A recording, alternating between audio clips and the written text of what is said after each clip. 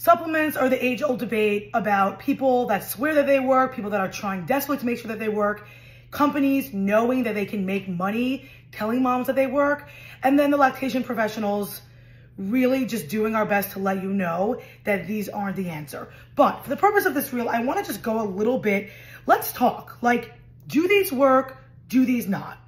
Here's what I want to tell you. I tried them. With my first child, I was a major undersupplier. I had to supplement with formula. I tried all the goods.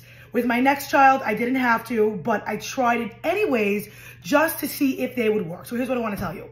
When I was an undersupplier, not making enough milk, they did not increase my supply. I had a lactation cookie every single day with breakfast, gained 30 pounds of those, in addition to taking multiple of these every single day, and there was not even a budge of a quarter of an ounce, nothing. With my second child, when I was already making tons of milk because I had the right information, I did take one of these supplements and actually did see a slight increase in my supply. What does that mean? That means that I was already making enough milk because I was already doing things right, because I was already on the right schedule. I was already using my pump correctly with the right phalanges and doing methods to actually increase my supply. So yeah, sure, it did help a little bit. Would it have helped if I wasn't doing the right things?